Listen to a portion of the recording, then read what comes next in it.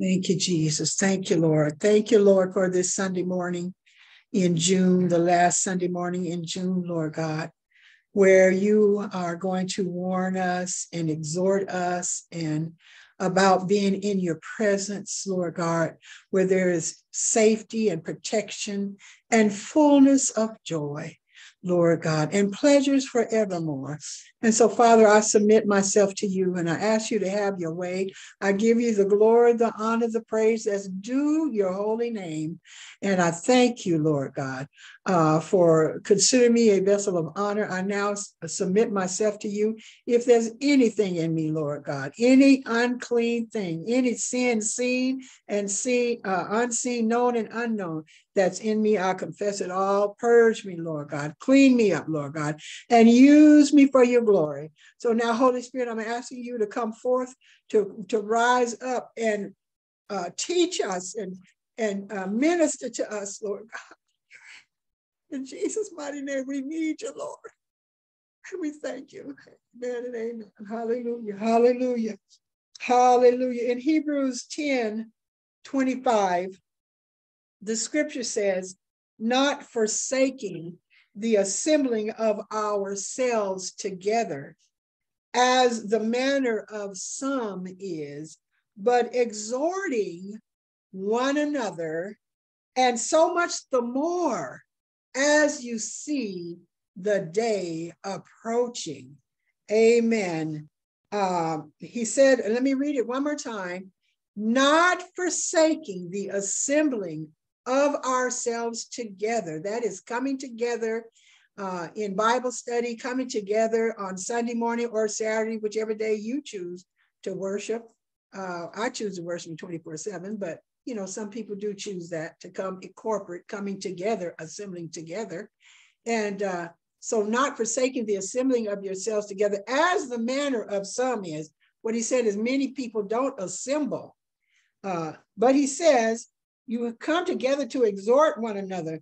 And that word exhort means to warn. The word exhort in this case means to warn one another.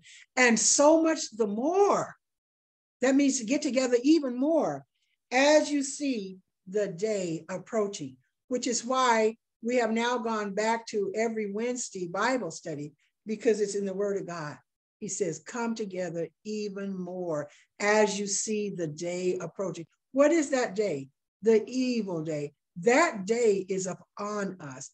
And we're going to see a lot going on today. We're going to see the Lord separating, I truly believe, the sheep from the goat. We're going to see a great apostasy because there's many false prophets out there deceiving many. And so I want to go to Jeremiah 6:16. I'm going to read the first verse out of the New Living Translation, I believe it is.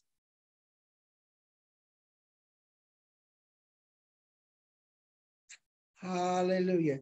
I have to go to my Google here and find it. Thank you, Lord. Jeremiah 6:16.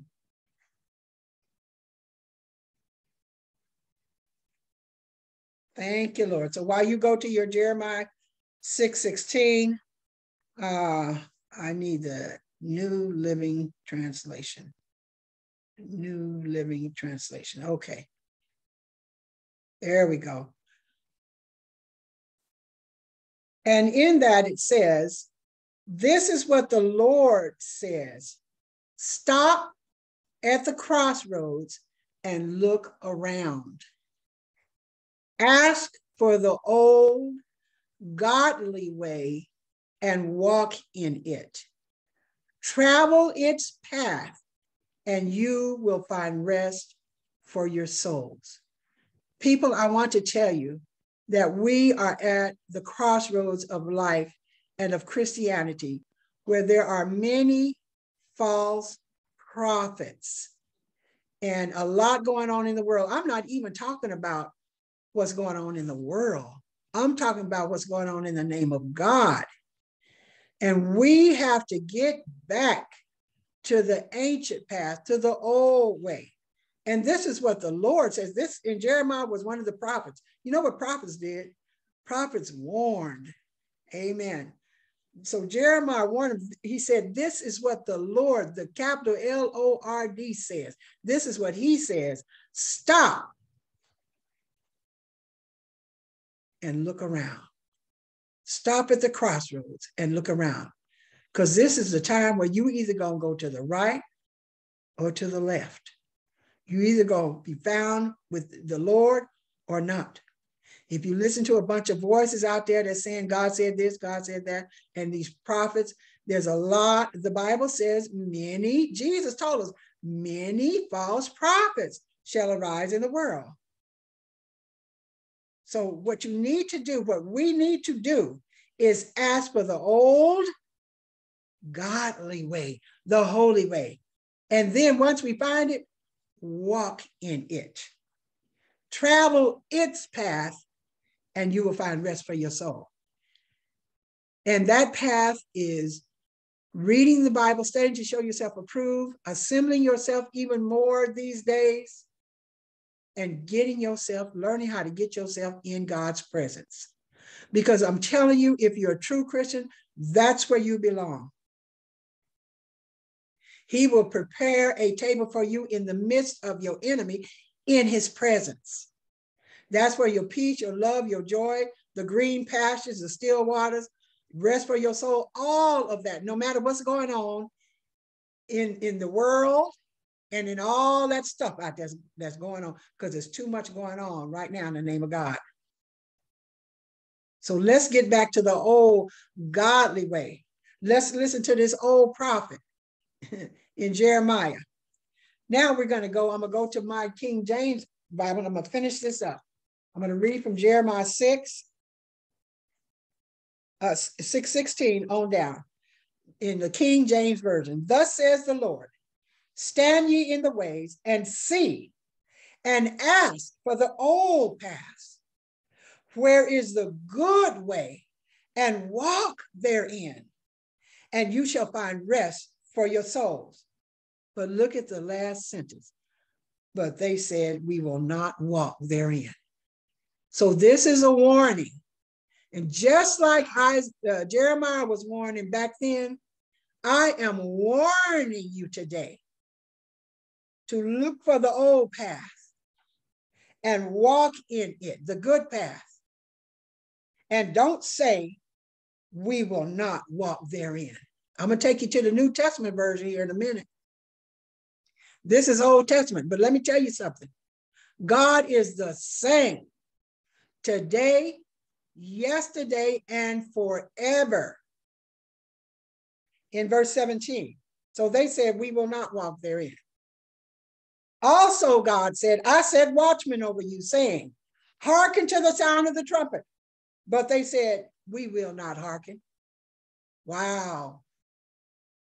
Therefore, because you won't hearken or you won't walk in the old path, that good old way, and you got itching ears and looking for this one, that one, the other to teach you, instead of what the word of God says, following after this prophet and that prophet.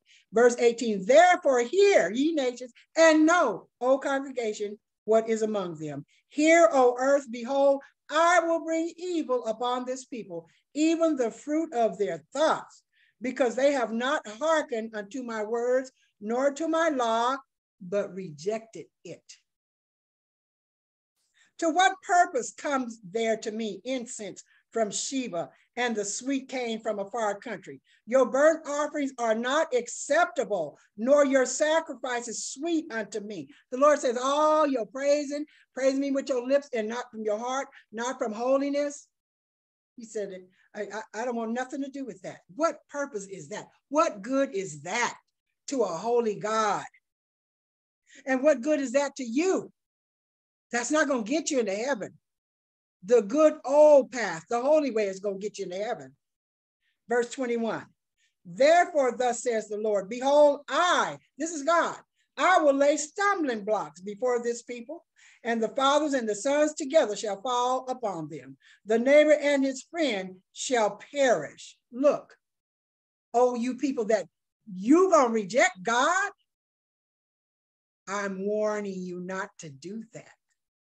Verse 22, thus says the Lord, behold, a people come from the north country, and a great nation shall be raised from the sides of the earth. They shall lay hold on bow and spear. They are cruel and have no mercy. Their voice roars like the sea, and they ride upon horses set in array as men for war against thee, O daughter of Zion. This is prophesied for our day too, believe it or not. 24. We have heard the fame thereof. Our hands wax feeble. Anguish has taken a hold of us, and pain as of a woman in travail. God, go not forth into the field, nor walk by the way, for the sword of the enemy, and fear is on every side. Didn't Jesus warn us about what's coming in Matthew 24? O daughter, 26, of my people, gird thee with sackcloth and wallow thyself in ashes. Make thee mourning, M-O-U-R-N, as for an only son, most bitter lamentation. For the spoiler shall suddenly come upon us, because so much place is given to the devil through the church. Verse 27, I have set thee for a tower and a fortress among my people, that they may know and try their way. We're supposed to be an example. They are all grievous revolters, walking with slanders. They are brass and iron. They are corrupters. The bellows are burned. The lead is consumed of the fire. The founder melteth in vain, for the wicked are not plucked away. They're just compromising their Christianity, rejecting God, ain't got time for God, rejecting holiness, don't have time for the word of God. Verse 30, reprobate silver shall men call them, because the Lord has rejected you. Do you know that if you reject God, that he will reject you? The very best thing that could ever happen to you is God. And you will not walk in his ways. You will not assemble yourself. If you reject God, you're going to be called reprobate. That means he's cast you off. Oh, you say, oh, that's Old Testament. All right, let's go back to Hebrews 10. Let's go to the New Testament. Let's go back to Hebrews 10. Hallelujah. Today we are exhorting. That means warning. It's time out for itching ears, putting your hope and your dreams in a man or a woman. Get back to the old path, the old way, the way of holiness. Amen. That's where you're going to find rest for your soul. You're just going to wax worse and worse, following after men, following after whatever teacher you want to hear. You don't want to hear the pure word of God. You won't have it. Oh, but that's Old Testament. All right, here we are in Hebrews 10. Hebrews 10, back where we was. Hebrews 10 and 25. This is what the Lord is saying today. Not forsaking the assembling of ourselves together, as the manner of some is, but exhorting one another. Again, exhortation meaning warning one another. So I am warning you today. And so much the more as you see the day approaching. The day is approaching, the evil day, the day when the evil day comes, the Lord's going to come and snatch some of us out of here, and some going to be left.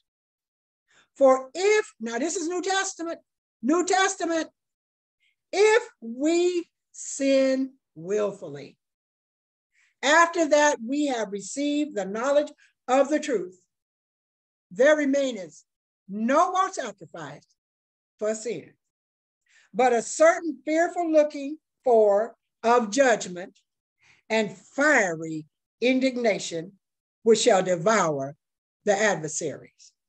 He that despised Moses' law died without mercy under 2 or 3 witnesses. Of how much sorrow punishment suppose you shall he be thought worthy who had trodden under the foot the Son of Man, and has counted the blood of the covenant wherewith he was sanctified an unholy thing, and has done despite unto the Spirit of grace. God says, get back to assuming yourself, and you said, we will not. God says, you are trodden underfoot the Son of God. He said, you have counted the blood of the covenant wherewith he was sanctified unholy. That's the word of God. That's the New Testament. The same warning that Jeremiah gave those people in the Old Testament, I'm giving it to you today. Verse 30. For we know him that has said, vengeance belongs unto me. I will recompense, says the Lord. And again, the Lord shall judge his people. The Lord shall judge his people. He judged them in Jeremiah and cast a stumbling block before him. And when he judged them, he said, because you rejected me, I reject you. New Testament, verse 31. It is a fearful thing to fall into the hands of the living God. Go down to 35. Cast not away, therefore, your confidence, which has great recompense of reward. And what that is saying is, you that have your hope in God and in nothing less than nothing else, keep your hope in God. For the love of God, keep your hope in God. For the love of God, forsake not the assembling of yourselves together. For the love of God, study to show yourselves approved unto God. For the love of God, get yourself to church. For the love of God, confess your sins. For the love of God, repent. For the love of God, get back to the old godly way, the holy way, the old path, the ancient path. For the love of God, for the love of God, love of God. Because the day is approaching faster than we know. I feel it. I see it. The day is approaching fast. Verse 36. For you have need of patience. After that after you have done the will of God, you may receive the promise. For yet a little while, and he that shall come will come, and he will not tarry. Don't get your eyes off of Jesus. I don't care what nobody do. I don't care mother, father, sister, brother, wife, husband, children. I don't care preacher, pastor, apostle, prophet, false prophet, evangelist, or teacher. You better keep your hope in Jesus. Amen. That's the godly path. I'm telling you, because I'm researching and I'm seeing what's going on. I'm not even talking about the world. I'm talking about what's going on in the name of God. Verse 38. Now the just shall live by faith. But if any man draw back from God, God said, my soul shall have no pleasure in him. And this is New Testament. This is not Jeremiah 16. But God is the same yesterday, today, and forever. You don't play with God. When you play with God, you messing up. You messing up bad. When you do things in vengeance because you want to hurt somebody, you only gonna hurt yourself. Verse 39. Here's some good news. But we are not of them who draw back into perdition, but of them that believe to the saving of the soul. Amen. When you draw back into perdition. You become reprobate. Reprobate means when you reject God, God rejects you. And I don't care how much you call him Lord, Lord. We already saw Judgment Day. Well, many shall say in that day, Lord, Lord, have we not preached in your name? Have we not done many wonderful works in your name? And even cast out devils in your name? And the Lord Jesus said, depart from me. I never knew you.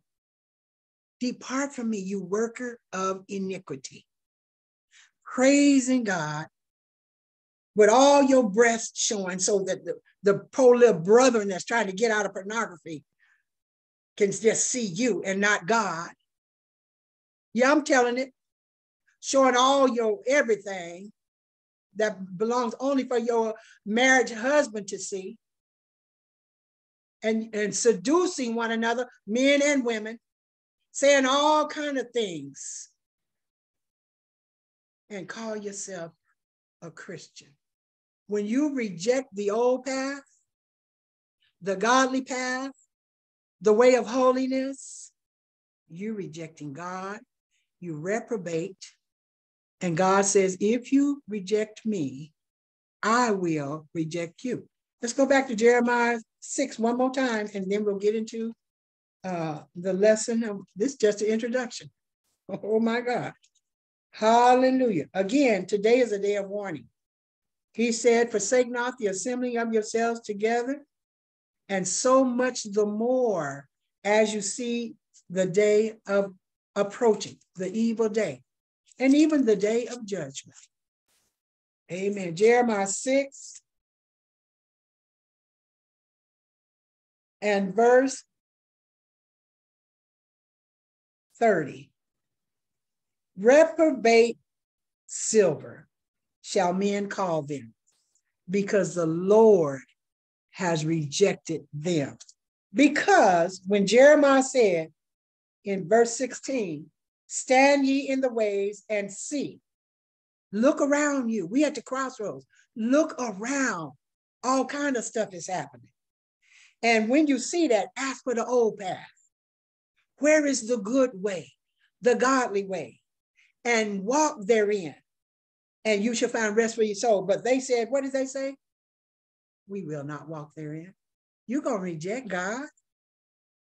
You're going to reject God and his way to follow after some false prophet who shall deceive many. You're going to be in that group. I am warning you not to do that. And so I'm getting to this lesson that I have on paper for y'all that I'll send to you. For the love of God.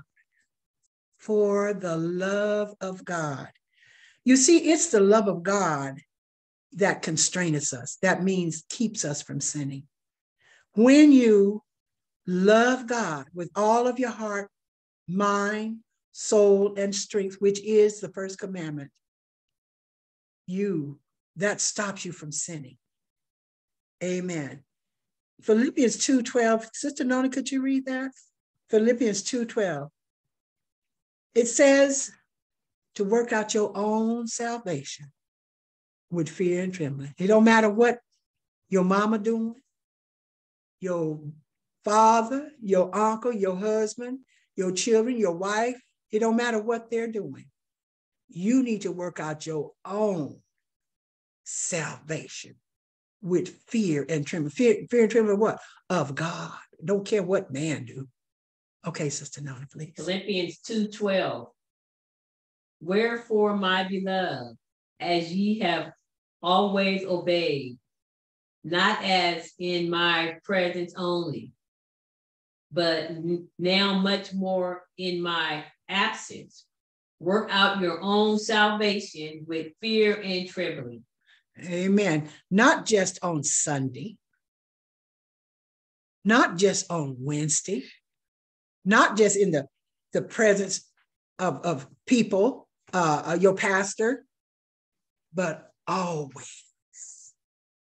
When ain't nobody around, you're in God's presence, praying to him in God's presence, reading his word. You don't wait till Sunday to work out your own salvation with fear and trembling. You better seek God. He might come, okay, we're in church today. He might come on a Monday, or Tuesday, or Wednesday. We need to, in his presence, I'm going to tell y'all something. This may be a secret to some of y'all. It may be news to some of y'all. Some of y'all know this. In God's presence, if you're a Christian, that's where you belong. That's where you belong. That's where you find your peace, your joy, your stability. Because if you go by what all these people doing, you're going to need some rest for your soul. You don't have to wait till Sunday to get it. Not in my presence only, but also in my absence. People talk, oh, don't do that. Oh, the pastor gonna see. God looking at everything. That always gets me when people say that. The pastor gonna see. Who is he? Who is she? But a man or woman, just like you. It's God who we need to work out our own salvation in fear and trembling before.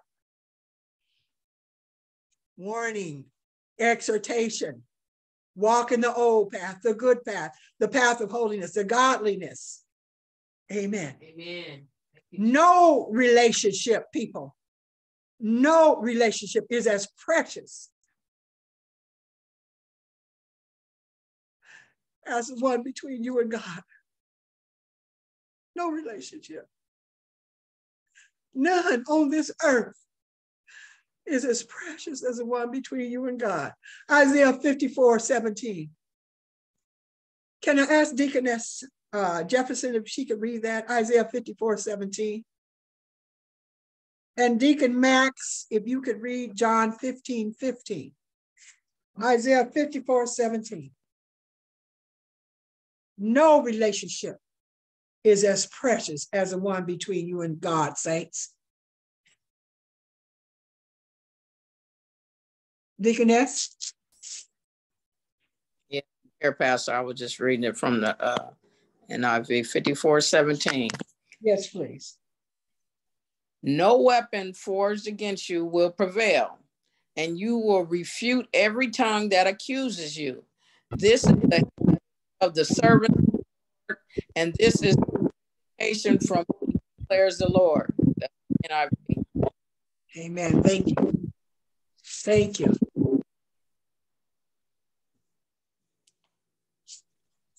In Isaiah 54:17, God says this to us. And many Christians use it that know they ain't serving God. It's not for you. Listen, there's qualifications to this scripture. No weapon that is formed against you shall prosper. And every tongue that rises against you in judgment, you shall condemn. This is the heritage of who? Somebody say in the church? Servant. The servants of the Lord.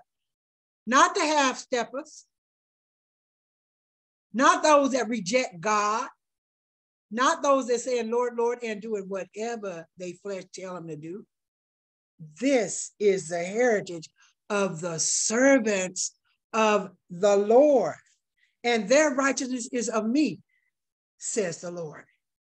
It's time for us to understand who God is and work out our own salvation with fear and trembling. I don't care what nobody doing. We need to serve the Lord. And by that, I don't mean you need to be running here and there doing 2 4. See how much work you can do? I mean, you need to be in God's presence, worshiping him and loving him and telling him, thank you, Lord, that I don't do the things I used to do.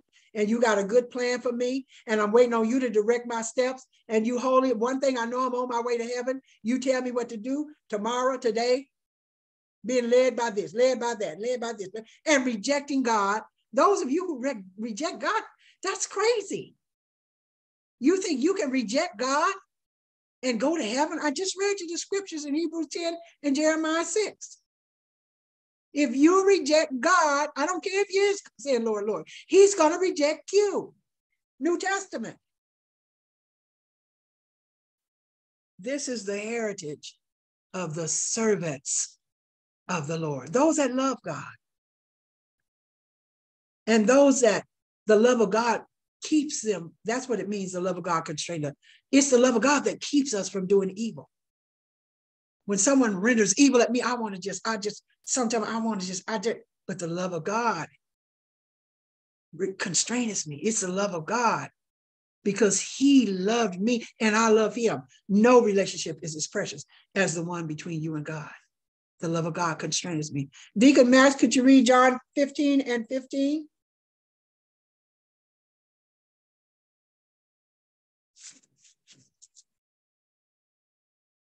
Deacon Max? John 15, verse 15. Okay, I'm turning it right now so we can find it. Okay, John 15 and 15. Let's see. 15, 15. Okay, it reads as the following. Parents, henceforth, I call you not servants, for the servant knoweth not what his Lord doeth.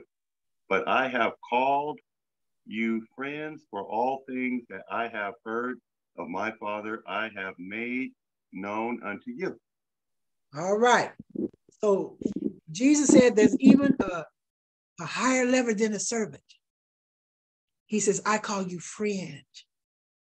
See, before you become a friend of God and God tells you things to warn other people, you have to be the servant of God. You have to serve him. I'm not talking, that's a lot of people think this is works. You got to be doing this, you got to be doing that for God, doing this for God, doing that. No, you need to find out who God is. You need to develop a love relationship with God in his presence, in prayer, on your knees, sitting down, laying down, standing up, however you pray. You need to be in God's face. That's where we belong. That's serving God. And reading in this word about him. In Jeremiah 6 and Hebrews 10, the same warnings in Jeremiah 6 in the Old Testament is the same warning in the New Testament, Hebrews 10. The same God. If you reject me, I'll reject you.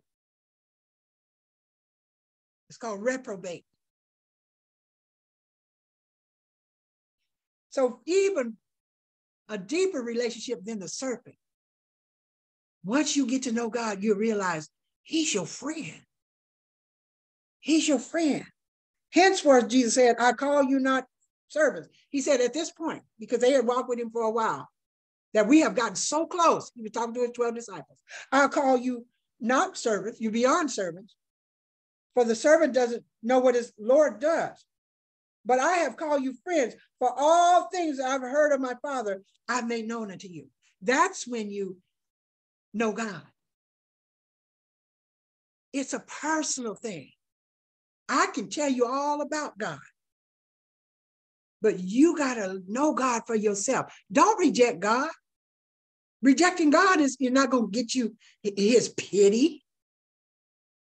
God pities those that fear him. Did you know that? He don't pity people that reject him. He got us praying for y'all. He loves you. But he pities those that fear him and is always in his face and thankful and grateful. Amen. The first commandment is where the blessings of God is. Matthew 22, 37 through 40. Thurmans, can I ask y'all to read that? Matthew 22, 37 through 40. That's where the blessings of God is, not following after no false prophets. They want to give you a new revelation, a new thing, or this and that. They talk so deep you can't even understand. Let me tell you, the gospel is understandable. The gospel is understandable. The closer you get to God, the more he will reveal himself to you personally. The more you study his word, amen, the more amen. you pray to him. He reveals himself to you personally, one-on-one. That's why I say no relationship is as precious as the one between you and God. I'm telling you, get your eyes off of human beings. I don't care if they're mother, father, sister, brother, husband, wife, whatever. Get your eyes on God and keep it there. That's what you're going to need to do in this last day. Okay, the Thurmans, please. Matthew 22, 37 through 40. We got red letters. It is Jesus talking to us. Jesus said unto him, Thou shalt love the Lord God with all thy heart and with all thy soul and with all thy mind. This is the first and the great commandment. And the second is like unto it. Thou shalt love thy neighbor as thyself. On these two commandments hang all the law and the prophets. Amen. Thank you. Jesus said unto them, thou shalt love the Lord thy God with all thy heart and with all thy soul. That's your mind, will, and emotion. And with all thy mind. This is the first and great commandment. That's what you should be working on. Work on your relationship with God. So when he comes, you will be ready. Just work on it. You don't have to know him like I know him. Work on love. Now, how do you love him with all your heart, mind? Get in his face. How do you get in God's face? In prayer. That's how you do it. You get down and say, you humble yourself and say, here I am, Lord. I love you. Then you get in his word and read. You got plenty of lessons from Consuming Fire Teaching and Deliverance Ministry. I know that. And there's plenty of lessons on Google. All kinds of stuff. Or just open up that Bible. You can just read Jeremiah 6 and Hebrews 10. That should straighten you up. Amen. And then he said, that's the first and great command. That's first. That's first. Your relationship with God. Then he said, the second is like unto it. You shall love your neighbor as yourself. And he said, on these two commandments hang the law and the prophets. And so if you're wondering why people don't love you, because they don't love God. Look, people can't give what they don't have. If they have rejected God, they ain't gonna have no love for you. Do y'all understand that? Because when you reject God, he rejects you. But Jesus got his arms wide open and said, come unto me. That's what he's telling everybody. Everyone has hope. Come unto me. All you that labor and are heavy laden, and I'll give you rest. So don't be expecting. We got people that's expecting too much out of people that don't love God. They can't love you if they don't love God with all their heart, mind, soul, and strength. They can only give what they have. So just pray for them. And you love God with all your heart, mind, soul, and strength. While they doing whatever they doing on whatever they doing it on, you pray. While they doing whatever they doing and whatever they doing it on, you be in the word of God. Amen.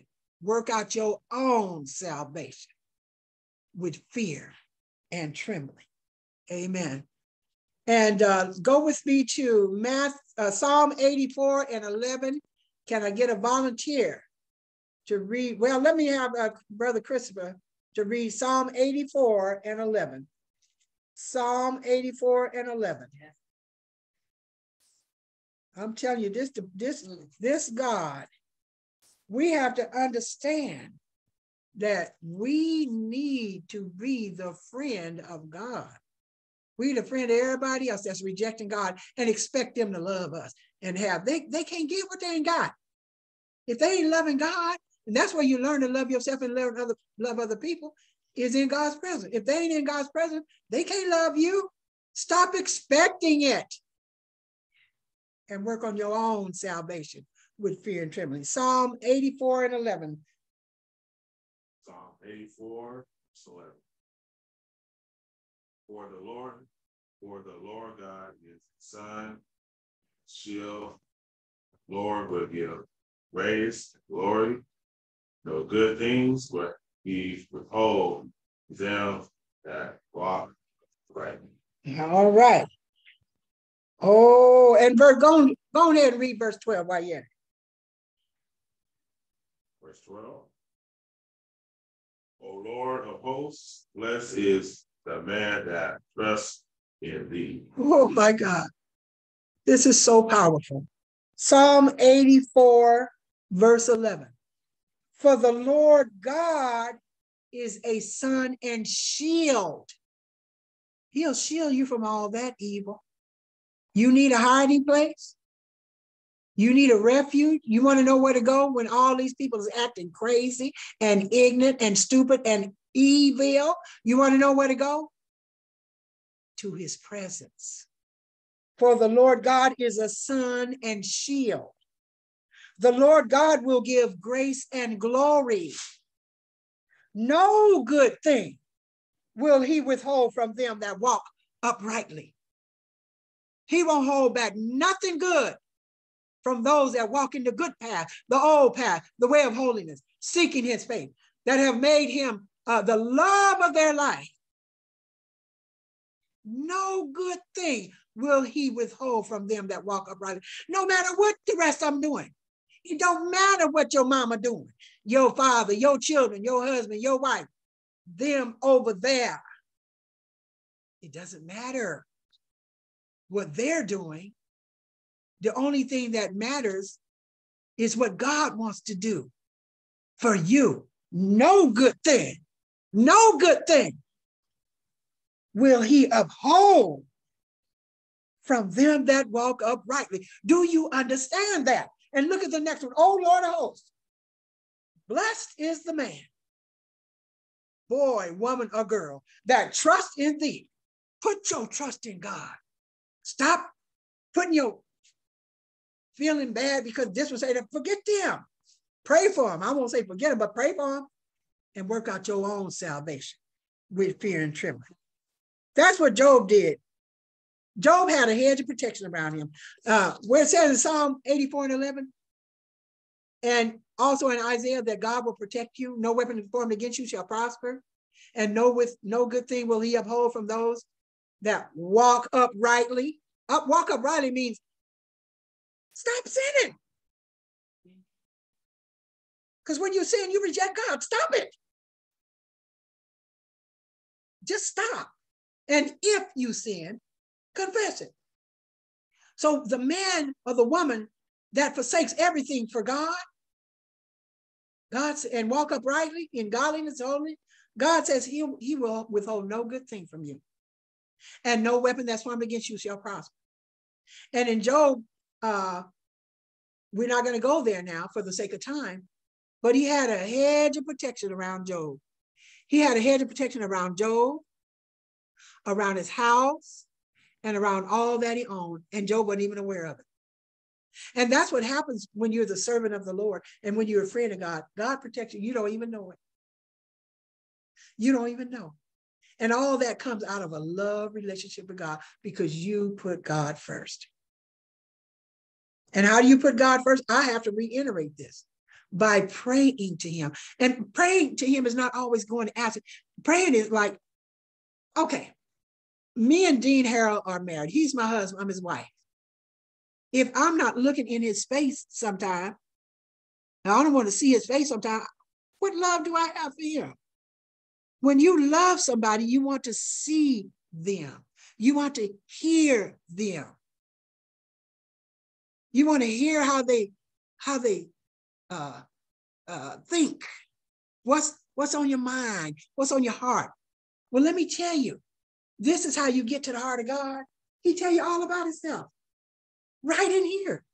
That's what I mean by pray. Let me go in here and see what the word of God got to say today. People, it's not all that hard. It's not all that stuff them false prophets out there telling y'all, itching y'all ears. Prayer is very simple. Let me see what the word of God says from Genesis to Revelation. It's full of the heart of God. That's how you get to know God. That's how you become his servant. That's how you become his friend. And that's how you love God with all your heart, mind, soul, and strength. Not just on Sunday in the presence of the pastor, but in our absence also. Sneak away, people. Sneak away from everybody else and seek your God, seek his face. Amen. Where was we? Hallelujah. Oh, Job. And so God had protected Job. He had a hedge of protection about him, all around him. around him, his house, and all that he owned. And God said that Job was, there was none righteous in the land like Job. That means Job was in God's face. Job honored God. Job worked out his own salvation with fear and trembling. And Job was always praying for his kids. He always prayed for them because he said in his heart that they may have sinned against God. He feared God. We're supposed to be praying for other people. We pray for other people, but we have a loving relationship with God. And so we must also pray continually for the many people around us that still walk in darkness. People in our own household that the devil uses against you to get on your nerves or whatever. Don't let anybody get on your nerves. They may come to afflict you or persecute you or whatever they do. It's because they don't love God. And if they say they love God and they act like the devil, they're lying and the truth ain't in them. You can't love God with all your heart, mind, soul, and strength and dog out other people. It don't work like that. Every person that truly loves God with all their heart, mind, soul, and strength must understand how God feels about lost people. God loves lost people. And so when they are rendering evil toward us, we don't render evil back to them. And it's because we love God. The love of God is what constraineth us. So let's look at 2 Corinthians 5:14. Sister Gloria, could you read that from Orville, 2 Corinthians 5:14? It's the love of God that keeps me, Doris Harrell. It's the love of God that keeps me from getting vengeance or rendering evil for evil, because I love God. That's why. Because I love God and he loves you and he uses us, his righteous instruments. He uses us to pray for you. He said, instead, pray for them. Now that don't mean that I can't tell you about yourself in love. Isaiah 54 told me that I can condemn your evil against me. I don't have to take no evil from you. I'm going to pray for you, but let you know this. I don't take no evil from nobody, no devils and no human beings either. I love you and I'm going to pray for you. I'm not going to render evil to you, but I'm just going to tell you, I don't have to take that and ain't going to take it. I'm a child of the Most High God. Hallelujah. Sister Gloria Allen, have you got 2 Corinthians 5:14? 9. 2 Corinthians 5:14. 5:14.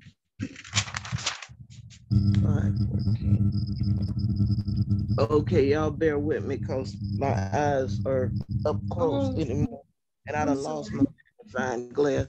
Okay, 5:14. For the love of Christ constraineth us, because we thus judge that if one died for all, then we're all dead. Yes. So we're going to use that first part. Thank you. Appreciate it. For the love of Christ constraineth us. See, when you love God, that first commandment with all your heart, mind, soul, and strength, then you learn how to love other people. That's the second commandment. And God said, Jesus said, all the law and the prophets, everything out of life hinges on those two. Number one, working out your own salvation with fear and trembling and loving God with all your heart, mind, soul, and strength. Then and only then can you love your neighbor as yourself. So when these people and the devil is using them to get to you, don't even worry about it. You pray for them because Jesus died for everybody. He uses us as instruments of righteousness. That's why he told us to love your enemies and pray for them. So when people are doing the things they do, it's because they're not in God's presence. They have, and when people reject God, I'm telling you, that's the worst. That's when you really should pray for them. That's the worst thing you can do is reject God. My God. All God wants to do is bless, bless, bless. And you reject God because of whatever. I mean, what excuses can the devil give you for rejecting God? There are many. But when they do, then pray for them. God says to pray, love your enemies and pray for them. And love really means pity them. Have mercy on them. Look at them. They wouldn't, that's what Jesus said, Father, forgive them for they know not what they do. When people out there doing all kind of stuff against you and you're a child of God, you should have pity on them and pray for them. Now, if you don't pray for them, then you're disobeying God, because that's what Matthew 5:44 says. Love your enemies and pray for them.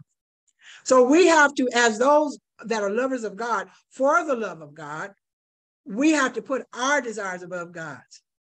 God is not willing that any should perish, but that all would come to repentance. We can't let our flesh guide us, but he did that to me, so I did that to that, because we know that in our flesh dwells no good thing. You can't let your flesh guide you. You have to do what God says in his word. Amen. And so we rejoice in the love of God, and we wait on God. Romans 8:28 says, all things. Now listen to this last scripture. All things work together for good to those that do what? Love God, and that are called according to his purpose, not their agenda.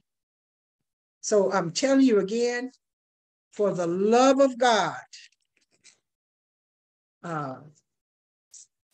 the love of God, the relationship with God, no relationship is as precious as the one between you and God.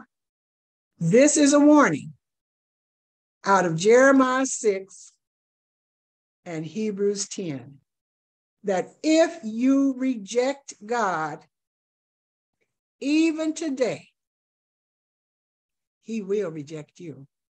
So work out your own salvation. Don't be worried about what this and that and the other doing, with fear and trembling. And learn to love God with all your heart, mind, soul, and strength, and pray for others, and have mercy on them, pity on them. Father, forgive them, for they know not what they do. And do that because you love God and because he loves people. He loves all people. Again, the title of this lesson, For the Love of God, and the subtitle, The Love of God is what constraineth me or keeps me from doing evil. It's the love of God to keep me from doing evil. I'm going to tell you now what it is. Because I love him. And because I love him, he taught me how to love me, and I love you. It all starts with God. So stop expecting stuff out of people that don't love God and have rejected God. Pray for them. All right. Praise the Lord. Glory to God. Thank you, Lord. Hallelujah. We're going to stop the recording.